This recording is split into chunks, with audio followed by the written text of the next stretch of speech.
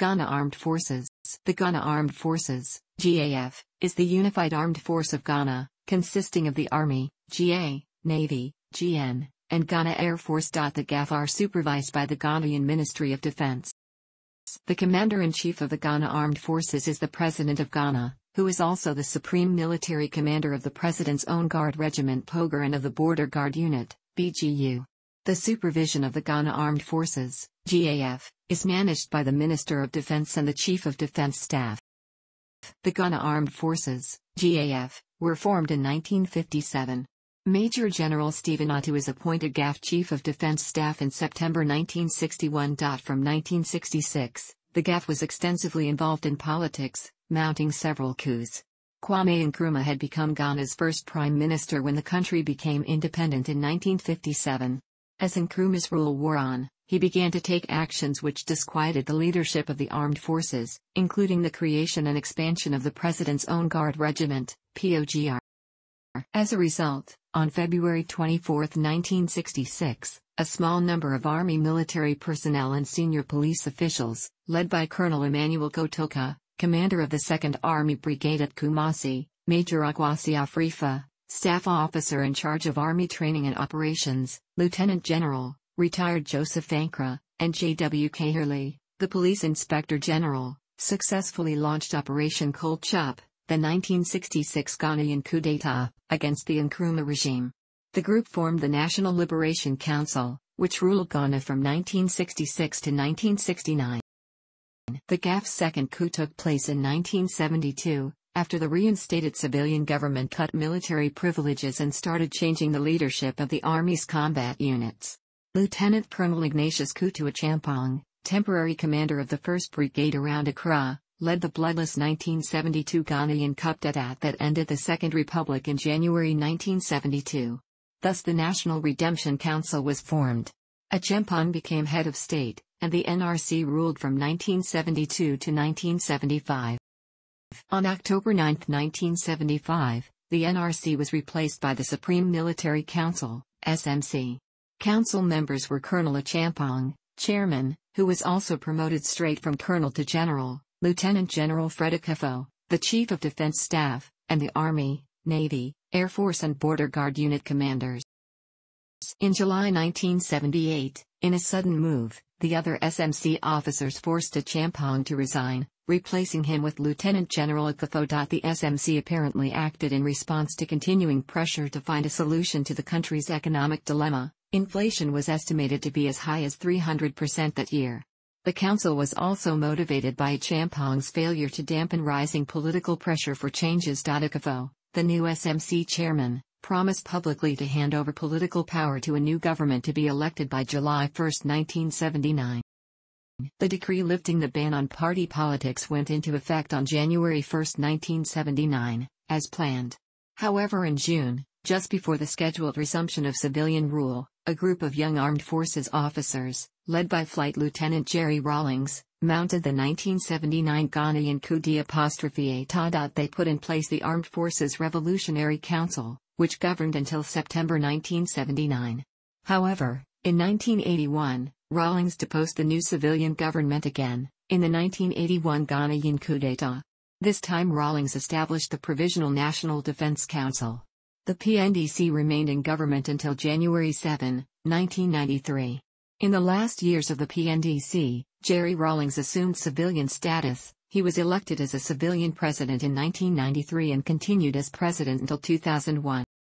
Since the GAF, Ghana Armed Forces, first external operation in the Military Operation Congo, ONUC, in the early 1960s, then the GAF training of Rhodesian guerrillas, followed by the GAF have taken up their positions on the thin blue line between war and peace, amidst genocide and civil war in the successive decades. GAF external operations within Europe has been significantly to the Balkans, including the Kosovo War, with the GAF external operations within Africa including the Rwandan genocide. Unamir, which in his book Shake Hands with the Devil, Canadian Forces Commander Romeo Dallaire gave the GA, Ghana Army, soldiers high praise for their work during the civilian conflict, and Liberia Civil War, paving way for the Accra Comprehensive Peace Agreement among others. GAF external operations within Asia have included Iran and Iraq in the Iran-Iraq War, Kuwait and Lebanon Civil War among others.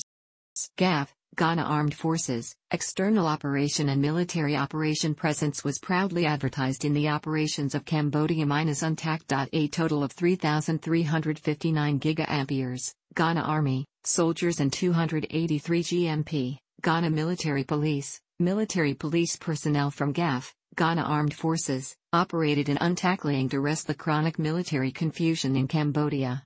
The UNTAC operation lasted 2 years, 1992–1993. After a long-running Cambodia civil war ignited by external interventions, a resolution was accepted by the 4 warring fractional parties.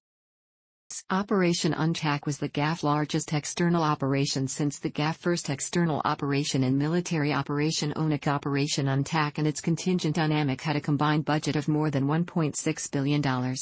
Ghana Armed Forces, GAF, soldiers and GMP, military police personnel from GA, Ghana Army, effectively contributed to bringing political and military to Cambodia. The Ghana Army, GA, is structured as follows.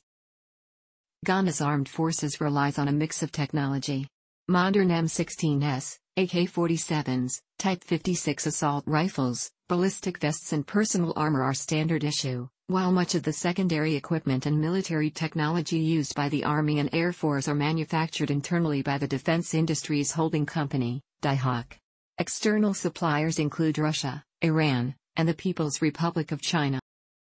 GAF, Ghana Armed Forces, is free to commit a large proportion of its armed forces to international peacekeeping operations. Such operations are mainly conducted in Africa, while large Ghanaian armed forces are frequently posted across the world as elements of United Nations peacekeeping forces. The United Nations has often relied on Ghanaian armed forces to conduct peacekeeping operations, in countries as diverse as Afghanistan, Iraq, Kosovo, Georgia, Nepal, Cambodia, and Lebanon. Currently, Ghanaian armed forces are posted to United Nations peacekeeping missions as follows. Ghana Armed Forces provided the first force commander of the Economic Community of West African States Monitoring Group, ECOMOG, Lieutenant General Arnold Kwame. Kwame led the force from July 1990 to September 1990. As of the decade 2010s in the 21st century, the Ghana Armed Forces peacekeepers have many roles, as military patrols, patrolling, provosts, military police, electoral observers, deminers, bomb disposal units and clearance divers, ceasefire monitors, humanitarian aid workers, and even special forces or frogmen against rebel armies. The Ghana Air Force, GHF, is headquartered in Burma Camp Accra, and operates from bases in Accra, Main Transport Base, Tamale, Combat and Training Base, Sekondi Takoradi, Training Base, and Kumasi, Support Base. The GHF military doctrine and stated mission is to perform counterinsurgency operations within Ghana or externally and to provide logistical support to the Ghana Army.